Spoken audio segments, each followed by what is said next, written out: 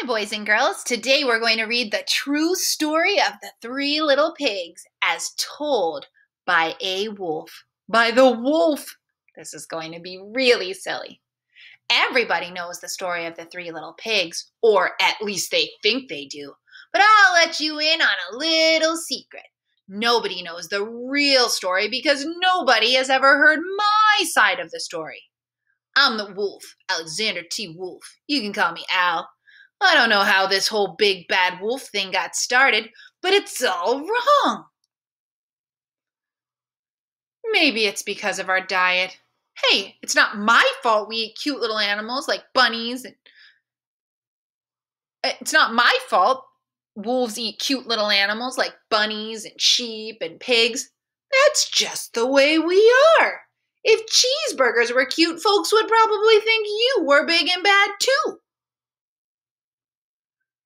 Poor guy. Look at that sandwich. Do you see any problems with his sandwich? Oh my, I see bunny ears and a little mouse's tail. This does not look like a very kind wolf. What do you think? But like I was saying, the whole big bad wolf thing is all wrong. The real story is about a sneeze and a cup of sugar. This is the real story. Way back in Once Upon a Time, I was making a birthday cake for my dear old granny. I had a terrible sneezing cold. I ran out of sugar. Look in his bowl. Oh no. Does it seem like he's being honest? Talk about it with your learning coach. Well, what did you come up with? Did you believe him?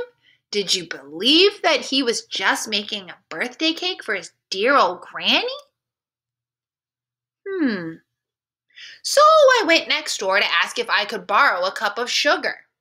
Now, the guy next door was a pig, and he wasn't too bright either. He had built his whole house out of straw. Can you believe it? I mean, who in his right mind would build a house out of straw? So, of course, the minute I knocked on the door, it fell right in.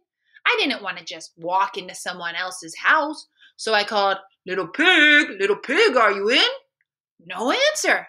I was just about to go home without the cup of sugar for my dear old granny's birthday cake. That's when my nose started to itch. I felt a sneeze coming on. Well, I huffed, and I snuffed, and I sneezed a great sneeze. Achoo! Oh no, look what's happening. And you know what? That whole darn straw house fell down.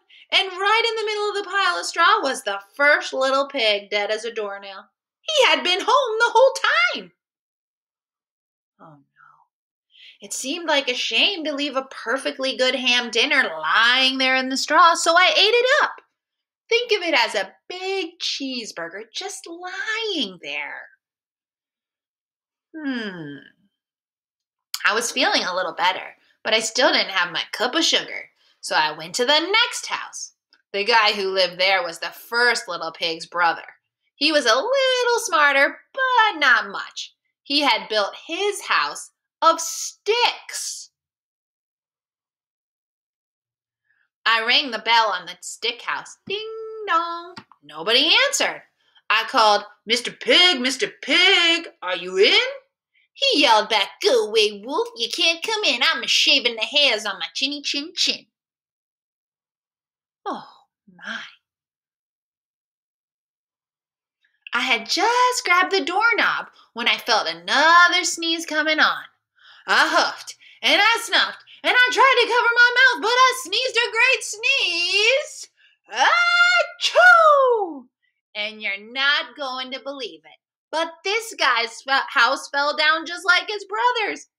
When the dust cleared, there was the second little pig, dead as a doornail. Wolf's honor. Do you think it sounds like he's telling the truth? Now, you know food will spoil if you just leave it out in the open, so I did the only thing there there was to do. I had dinner again. Think of it as a second helping. I was getting awfully full, but my cold was feeling a little better, and I still didn't have that cup of sugar for my dear old granny's birthday cake. So I went to the next house. This guy was the first and second little pig's brother. He must have been the brains of the family. He built his house of bricks.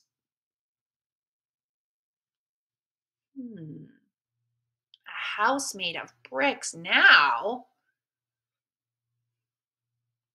I knocked on the brick house. No answer. I called, Mr. Pig, Mr. Pig, are you in? And do you know what that rude little porker answered? Get out of here, Wolf, don't bother me again.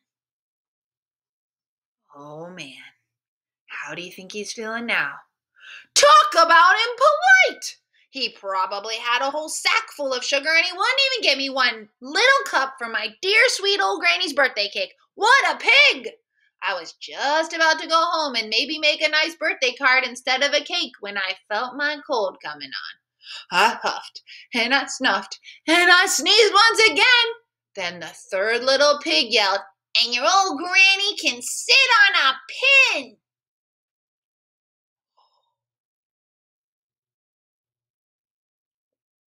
Now, I'm usually a pretty calm fellow, but when somebody talks about my granny like that, I go a little crazy. When the cops drove up, of course I was trying to break down this pig's door, and the whole time I was huffing and puffing and sneezing and making a real scene.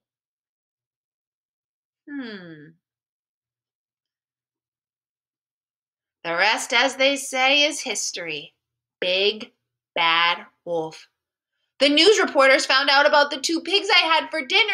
They figured a sick guy going to borrow a cup of sugar didn't sound very exciting.